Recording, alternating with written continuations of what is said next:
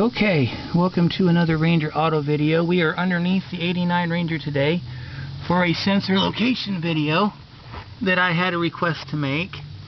So we're going to start off with that one right there.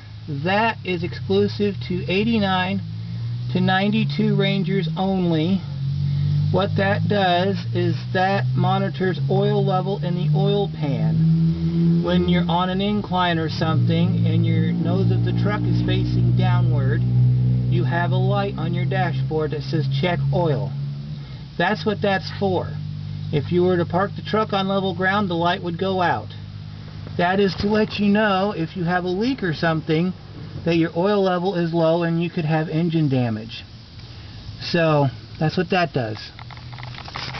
Up here, I don't know if you can see it from this angle, but you've got two sensors, one on the engine block and one on the cylinder head. The engine block one is the oil pressure sending unit that tells your oil pressure gauge what the amount of oil pressure is in your engine. The one in the cylinder head is for your temperature gauge that tells you how warm the coolant is.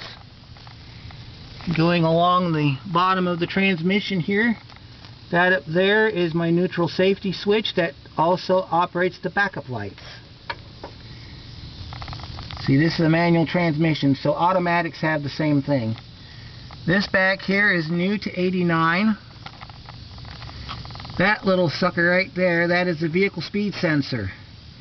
That, in conjunction with the sensor on the rear axle, tells the brake computer how much pressure to apply in an emergency stop, because this vehicle has rear ABS. So now that we're done underneath the truck, let's go to the top of the truck. On the top of the truck, on the back of the engine, is my Egr system. That is a pintle in there that opens up the diaphragm to release the exhaust gas through the tube down into the exhaust system. Then we've got our various wiring and whatnot. That is your fuel pressure regulator. This down here is your engine temp sensor. See, this one down here, this is the one that I had to request on. This is your power steering fluid pressure sensor. This is on the pressure line.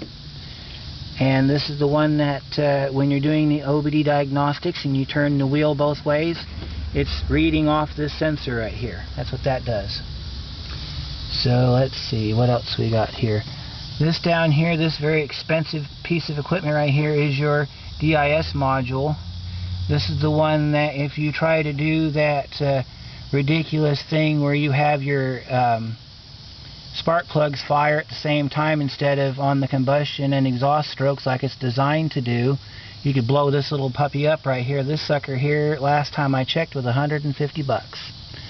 So my advice would be drive the truck like it was meant to be driven and don't try anything stupid. Okay, then we've got your throttle position sensor right here, and this right here is your idle air control motor. Let's see what other sensors we have on this truck.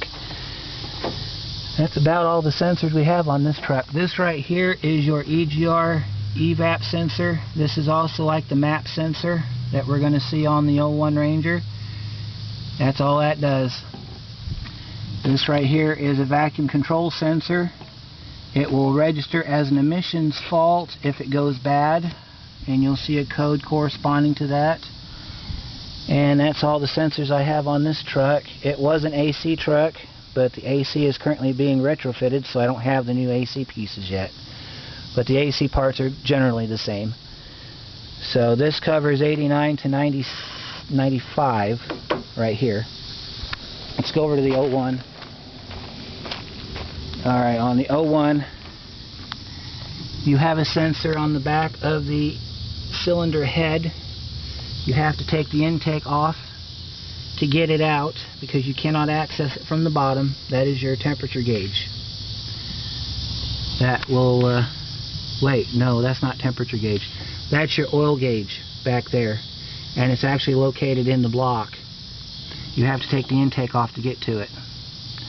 If it ever goes bad, you'll notice your check gauges light comes on. So that's one of the gauges that light monitors.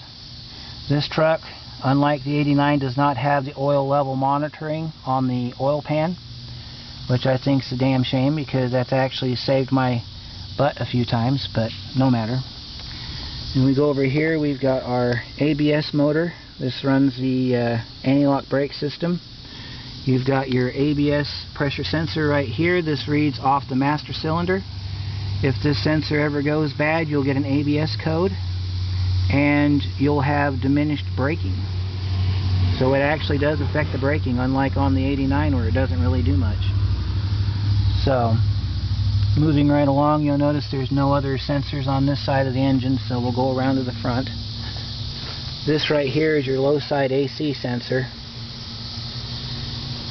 More about that in another video. And you got your fuel injectors down through here.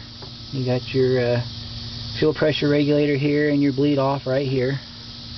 You go down here. This one right here is your engine temp sensor. This runs the gauge. And this is engine temp sensor number 2. This runs the signal to the computer. This one right here is your air charge temperature sensor. This tells the computer the temperature and flow amount of air coming through the snorkel tube into the throttle body, so that the computer can tell the engine how much fuel. This right here is your temperature, this is not temperature, this is your throttle position sensor. And this one right here is your idle air control motor. This is your map sensor. Over here, you've got this nice little pain in the neck right here. This is your DPFE or EGR positive feedback sensor. And your computer sits right here, right inside there where on the other truck was the map sensor. Then you've got your AC system. So, I hope this helps. If there was a sensor that I forgot or that you think needed to be included, just let me know. Your EGR is down there, by the way. There's one there, and then there's one halfway down the pipe, because this one has an upstream and a downstream.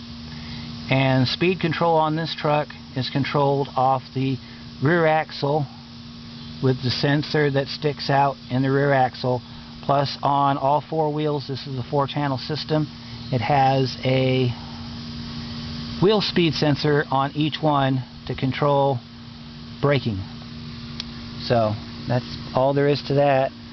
And this is the same for 96 to 01 2.5 and 96 to 2010 2.3. The only thing that's different is maybe a slight change in location, but they all have the same sensors. So hope this helps. If you have any questions, just let me know, and we'll see you next time.